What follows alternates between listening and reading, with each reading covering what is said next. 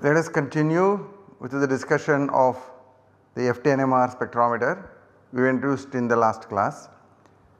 So, just to have a recap, I have this some summary of this FT-NMR spectrometer in this slide. So, there are new elements in the FT-NMR spectrometer.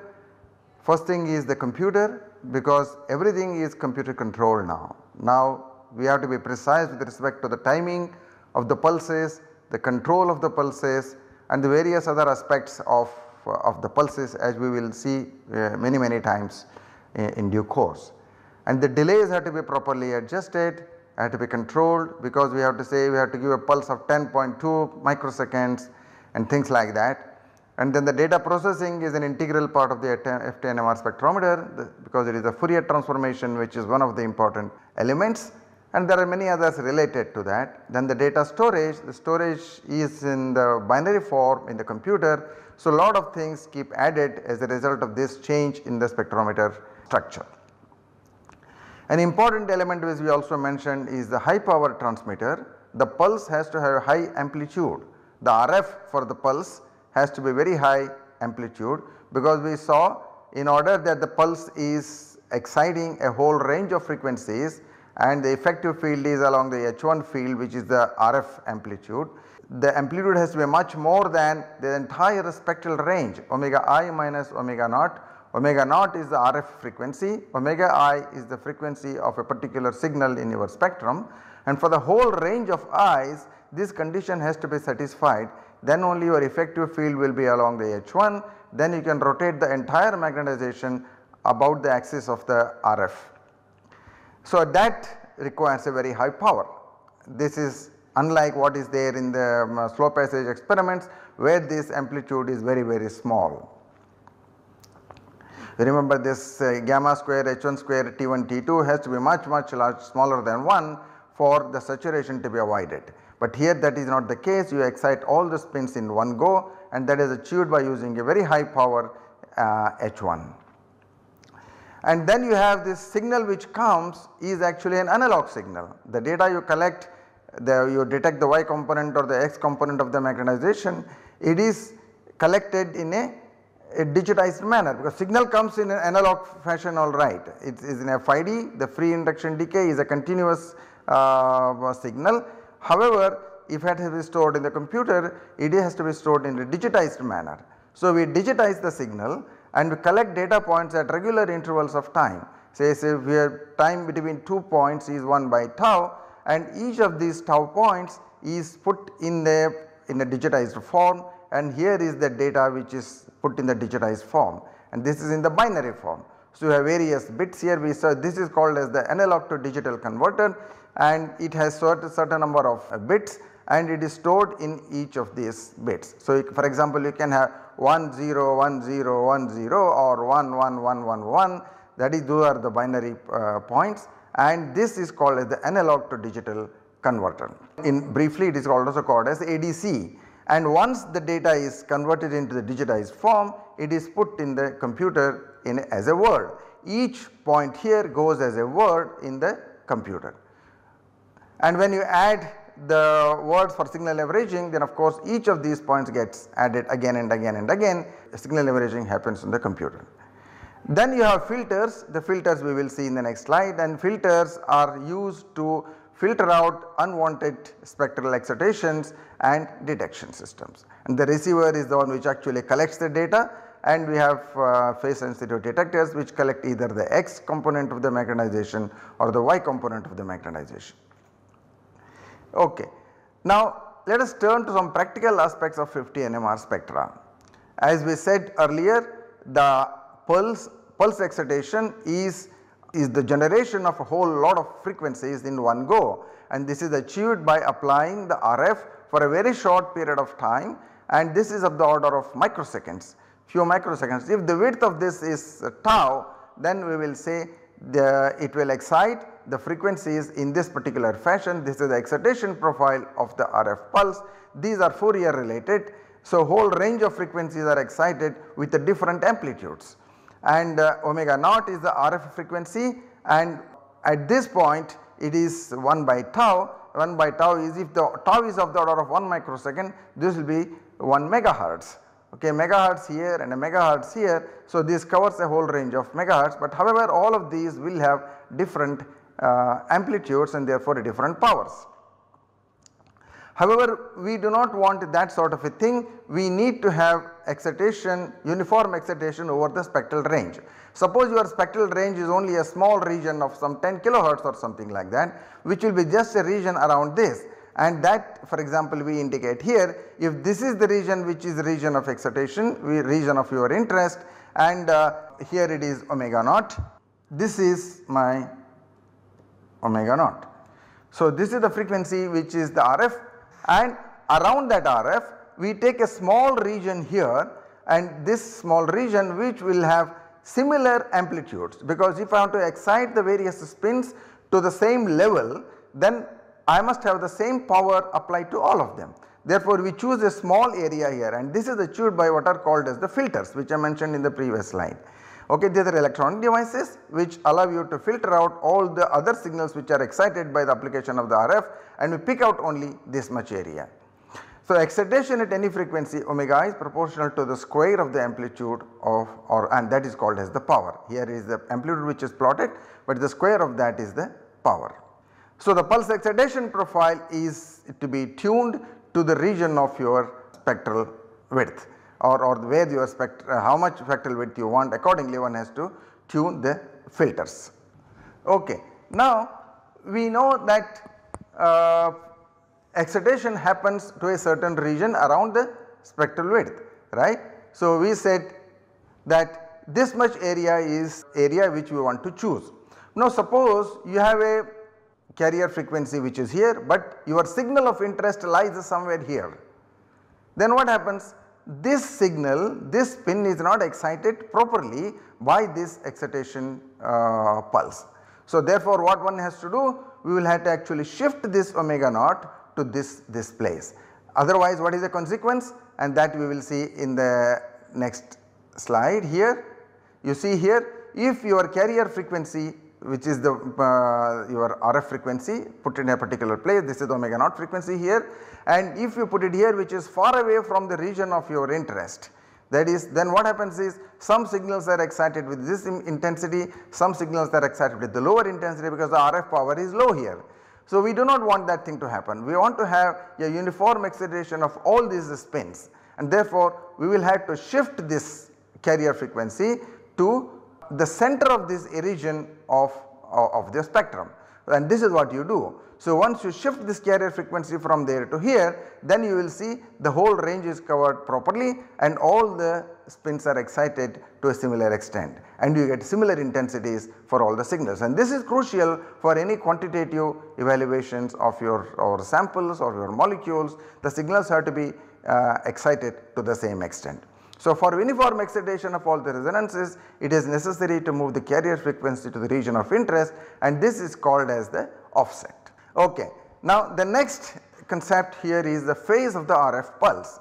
When you apply the RF pulse applied along the x axis, it is said to have 0 phase.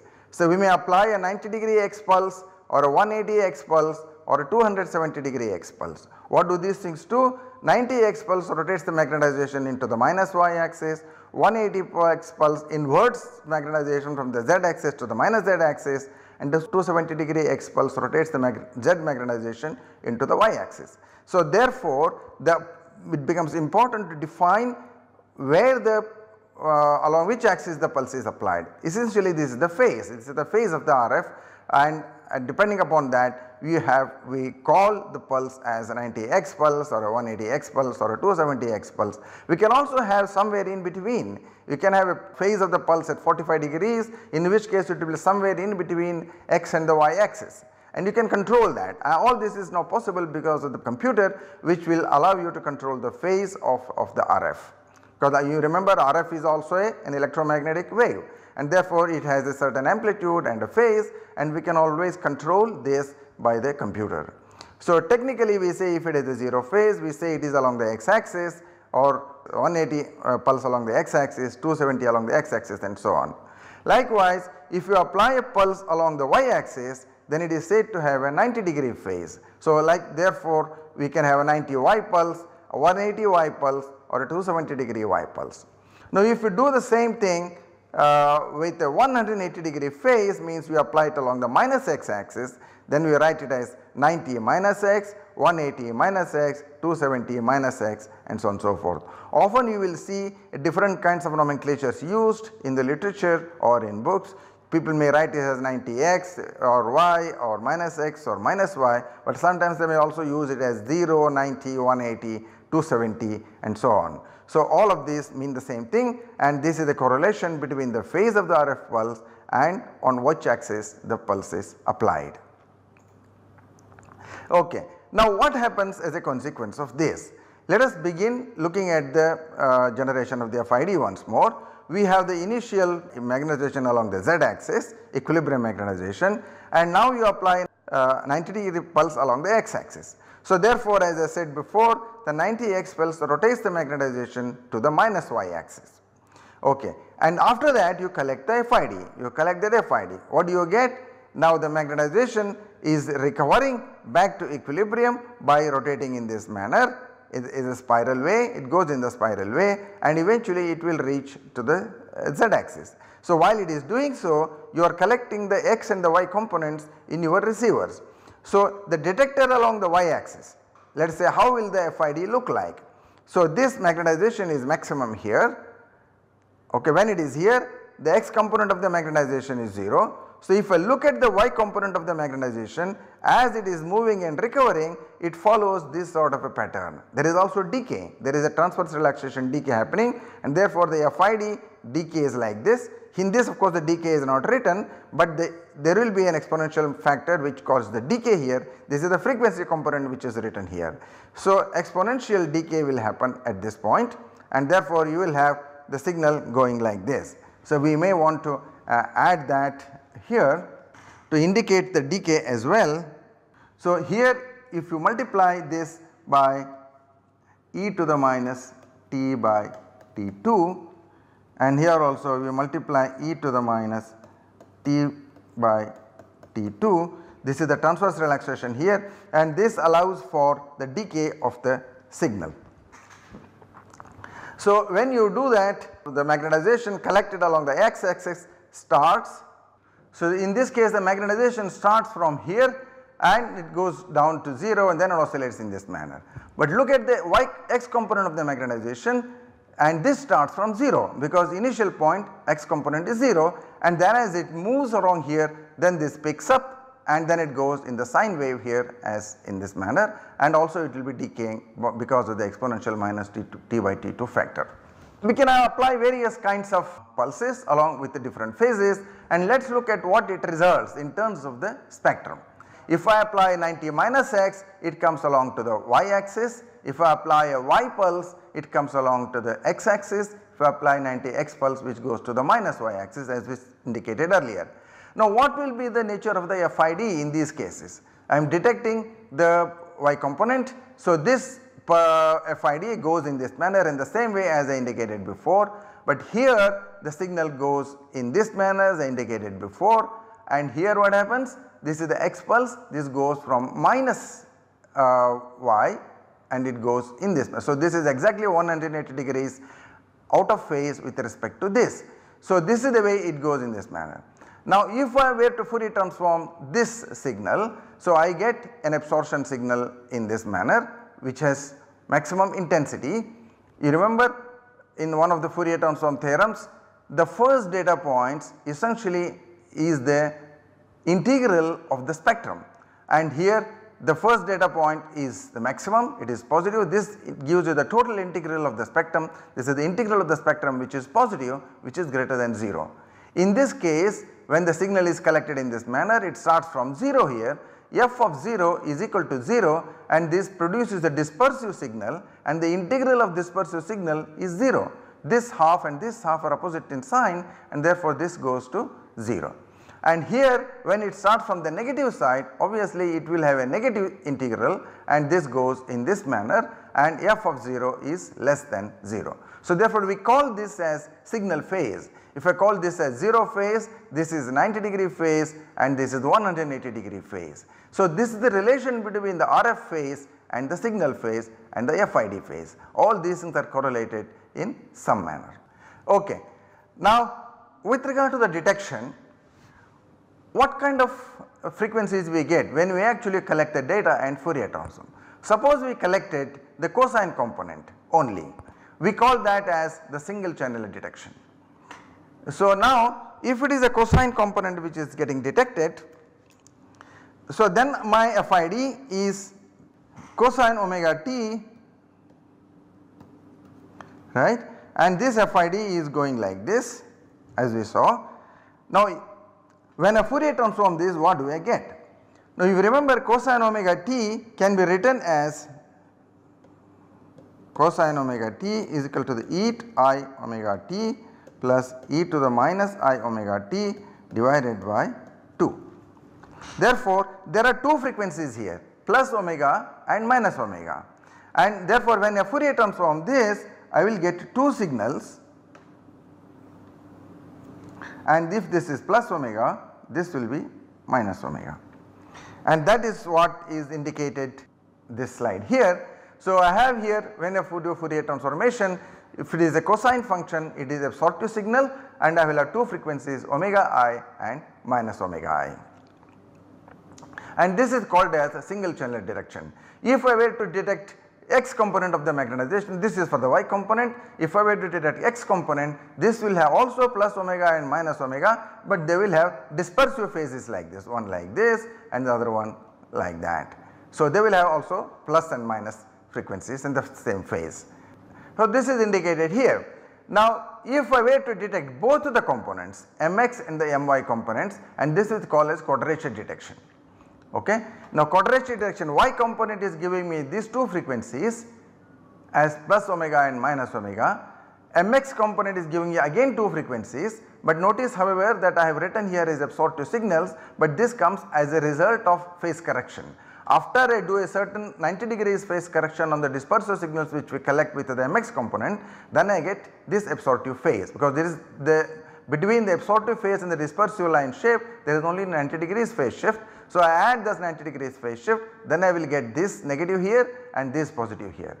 Then what I do is I add these two frequencies, this is Mx plus My, both are collected, these are collected separately in Fourier transformation and then added. Then you have cancellation happening of these two components, whereas this one survives, and therefore I will have only one signal present here, the another signal is removed, because this signal was an artifact of Fourier transformation. This was not really present in your spectrum, it was an artifact of Fourier transformation, we do not want that. So therefore we have to remove it, and we have to for that we have to do this separately, we will have to collect both the components separately, Fourier transform them and do a phase correction on one of those components, and when you add it, this removes this component and you will have a proper signal at the desired place. This is called as quadrature detection. Now and therefore this allows discrimination of positive and negative frequencies. So if I have the offset carrier frequency at one place, then this will allow me to discriminate whether I have a signal on the right side of it or on the left side of it, and because the right side and the left side, they will be called as positive and negative frequencies, and they will be discriminated when we have a quadrature detection. If I want to call this as positive frequency, this is negative frequency, and if these are real present in your sample, then you will be able to discriminate them using quadrature detection. But sometimes some artifacts appear. What are these artifacts? So let me also write that here. Artifacts are called as quadrature images.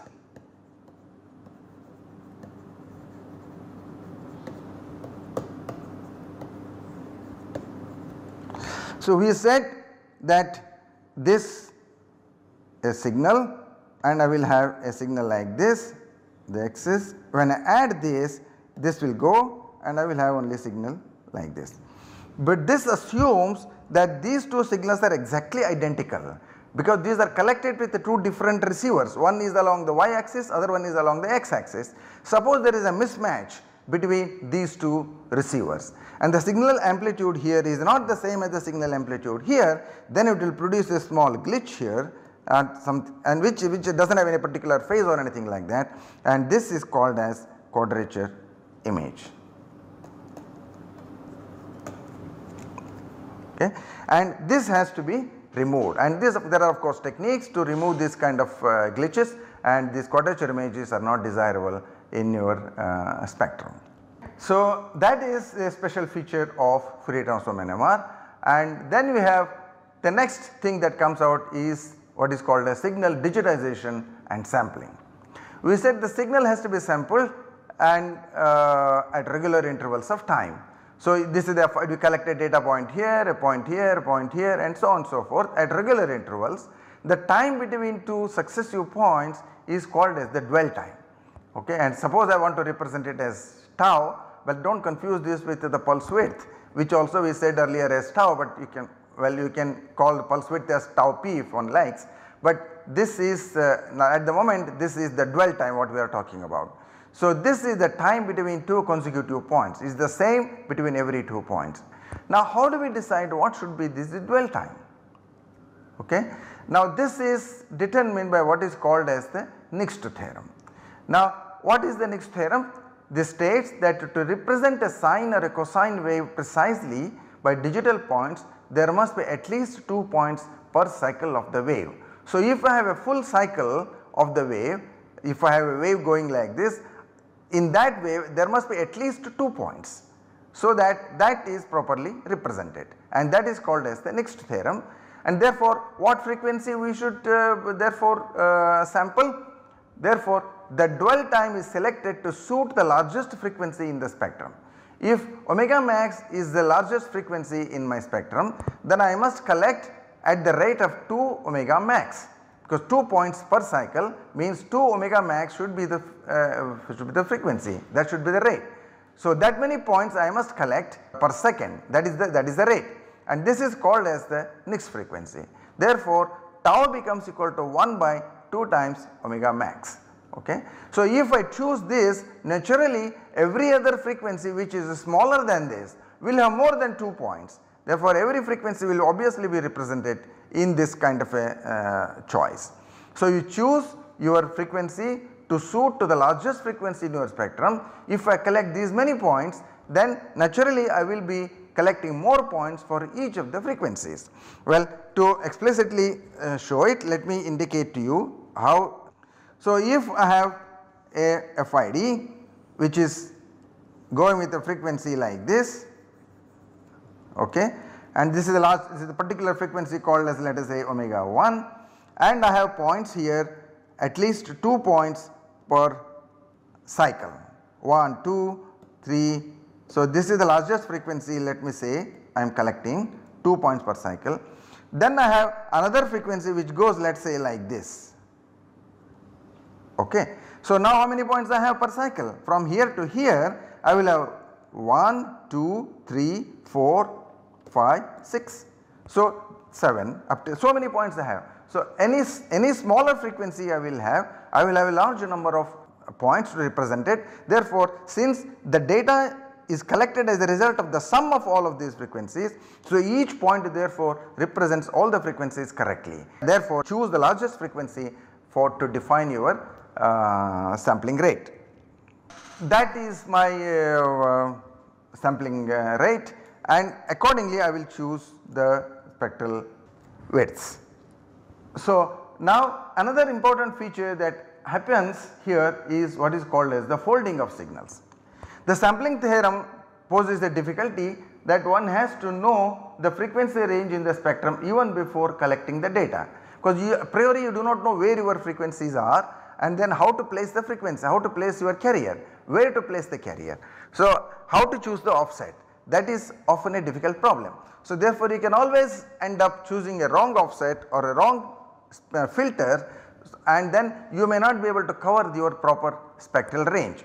In such a situation what happens is the signals which are outside your spectral region get folded into your region of interest, they appear with a different phase, and this is a phenomenon known as folding of signal. The sampling theorem poses a difficulty that one has to know the frequency range in the spectrum even before collecting the data, and this is not an easy thing to do, and we can get into troubles if the choice is not proper. Okay. Any error in the choice of the sampling rate vis-a-vis the chosen offset causes the so called folding of the signals, and this is illustrated here typically that suppose I have a spectral region which I have selected here. What I means I selected here, then I applied my filter so that I select only this much region of my spectrum compared to the offset. The offset is here, half of the spectral region is here, half of the spectral region is here. Therefore, the largest frequency which I have is omega max, and this accordingly I will choose my dwell time, right. So, now if this is not proper, that some frequencies are left out, for example this one if it is left out, then it turns out that this fellow will fold into this region at this point, and this is called as the folded signal, and this appears as a result of some discretization problems which we will discuss in the next class in greater detail. This is the consequence of folding, this is the consequence of wrong choice of the dwell time and wrong choice of the spectral width or the filters which we are giving for the data collection. Okay. So, this one digitization is indicated here, and folding of the signals happens as a result of this, and we will continue with the folding of the signals in the next class. Thank you.